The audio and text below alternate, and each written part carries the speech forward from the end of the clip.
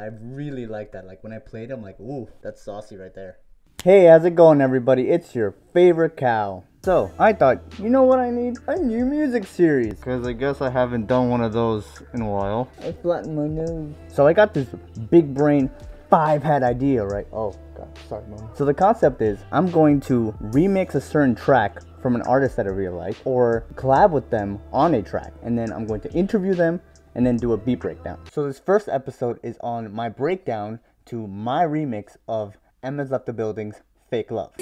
Wanna be appreciated, just for a little bit. I know that I'm not asking for too much. No, don't. If you guys haven't heard the original version, first of all, what the hell? What the hell? Now that you've heard the original version, let's get into how I messed it up.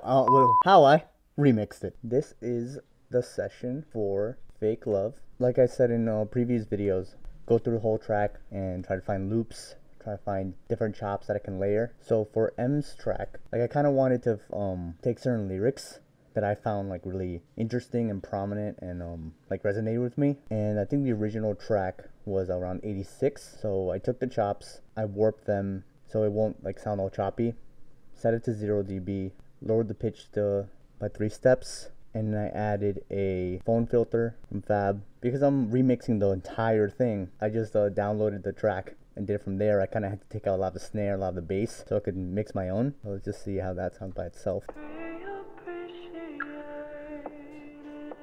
You still hear the snare a little bit and other like prominent stuff. Like I can't take all of it out. So if anything,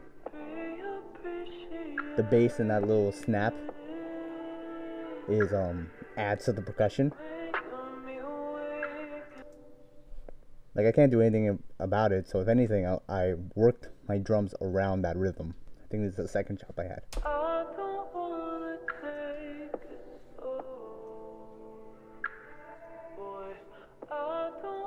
Okay, I layered it with this chop. Some of them I pitched up, some of them I pitched down, like I alternated and panned it. Pan to the left.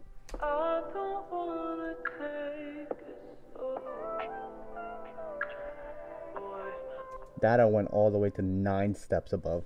So it's like a chipmunk voice. Okay, so when I pitched it down, I threw some chords over it. C major 7. Then I think I want to say D minor 7 with the C in the bass. I want to say that. My theory is losing me a little bit, but I really felt like that kind of vibe. Real lo-fi vibe. Having that looping over. I felt like it needed an accent, so I added this little synth part from the Arturia collection, preset called Circle.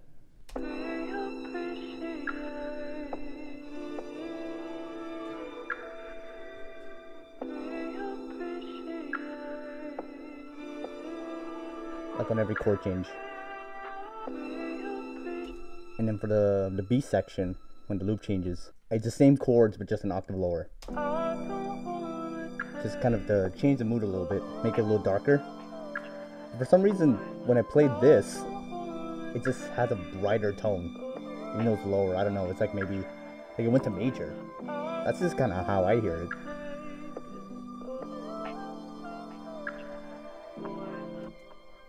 And the bass line goes from the 3rd of the chord, and it starts an accent early, before the chord change. This felt like it added a groove.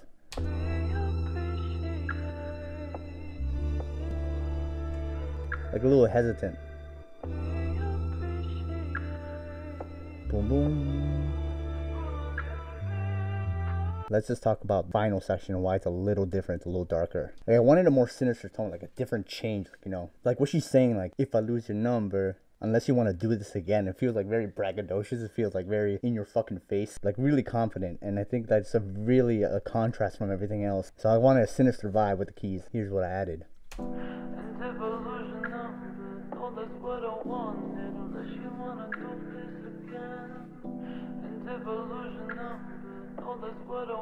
Like added diminished chords there.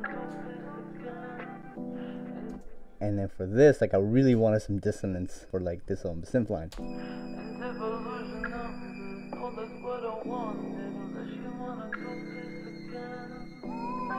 Like a D sharp.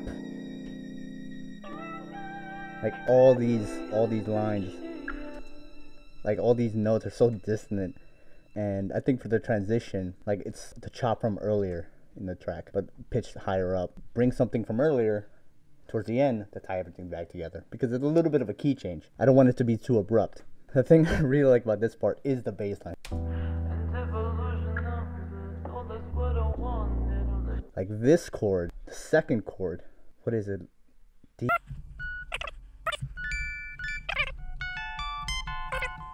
Now let's see.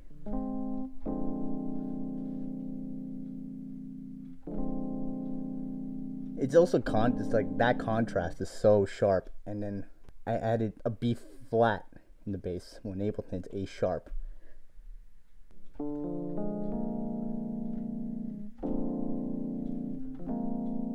So the chord is diminished, but the bass is adding this B flat. So it adds a really bright tone to the point where it's no longer a diminished chord. I think it actually becomes like a B flat 7 chord.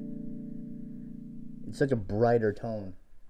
But then you have the synth line that's just adding so much like dissonance. I really like that. Like when I played it, I'm like, ooh, that's saucy right there.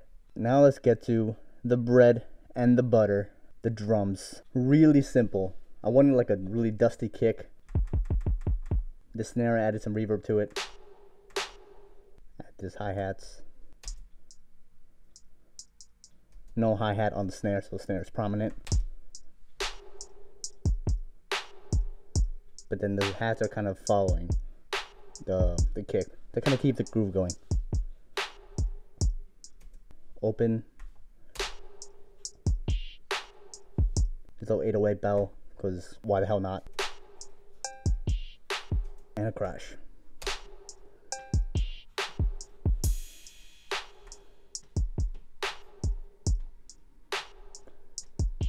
And some vocal stuff, because I'd be like that. It's my business. Forget where that's from, but I've always liked it. Like I hear it in beats all the fucking time. Hear this breath thing, like just to add color, maybe a little white noise. Well, to bring in another section. And for the most part, those are the drums. It works really well with the sample because the sample has the drum parts in it already. You can't really do anything about it, you know. Very simple, but honestly, simple is sometimes what you need. Okay, so I'm just gonna show you guys how that sounds in context with everything. Play the first section first.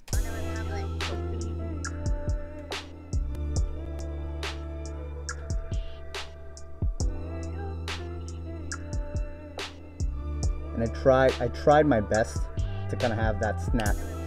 So the snap is coming in on the third of the beat, and then it's being like kind of playing with the rhythm a little bit of the kick. Try to hear that.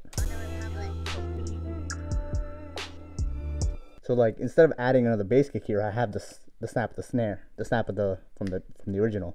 That was completely by accident, and it ended up working really well. Just that if anyone's wondering how do you do that kind of sound, super simple. So you press the E, you go to Transposition Modulation. Add a point to the red line, drop it all the way down to the lowest possible setting. That will add that sound. And I just love this part. I love this transition. Yeah.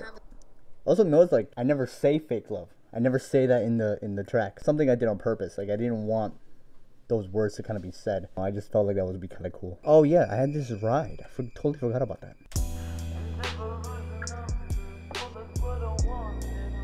On the upbeats. Pan slightly to the right.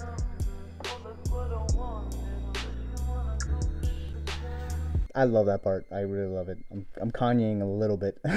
But yeah, that is the Fake Love remix breakdown. Alright guys, hope you enjoyed the tutorial. Please check out my remix of MS Left the Building's Fake Love. Please also check out the original version, both versions, my remix plus MS Left the Building's original Fake Love, is in the description of this video. Duh. Also, stay tuned for next week's video where I will be interviewing MS Left the Building on this channel. We'll be covering a myriad of topics. It was a really chill conversation. She's a really dope person. You will not want to miss it. And yeah, leave a like if you enjoyed this. Subscribe if you really enjoyed it. Hit the notification if you fucking love. And I'll see you guys next time. Boom, boom. Out.